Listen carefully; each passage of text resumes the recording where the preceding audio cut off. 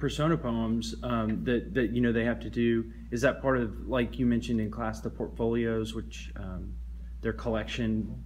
Their final portfolios include, you know, in this particular class, the craft class, they have to try each of the new forms introduced to them.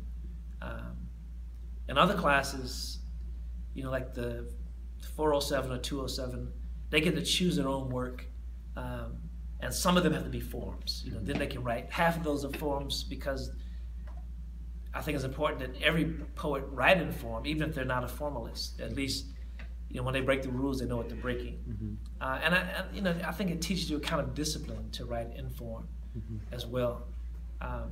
So it's important for me for them to try it on. Mm-hmm. And then the more advanced they are, the more research is involved in the kind of personas they're writing. Instead of just being a fly on the wall, you know, it's, you know, imagine, you know, you're the tongue in George Washington's mouth, and you're talking about these new dentures he has, and the teeth were pulled from his slaves.